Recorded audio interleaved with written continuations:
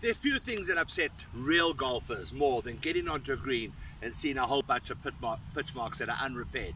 Now, a pitch mark that is repaired straight away will actually be perfect within 48 hours. If it's not repaired, it'll take weeks to recover. So guys, when you get to the golf course, try and make sure that you do repair your pitch marks.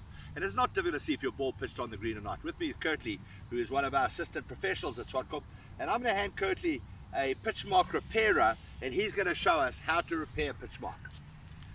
So the correct way of repairing a pitch mark, most guys are under the influence. You need to do it from the middle and push the ground up. The best way to repair a pitch mark is coming from the side of the divot and pulling the grass towards the inside. From there you can just use your putter or trample on it just to make it smooth. And don't just repair your own. When you get to the green, if there's an extra one, repair that as well.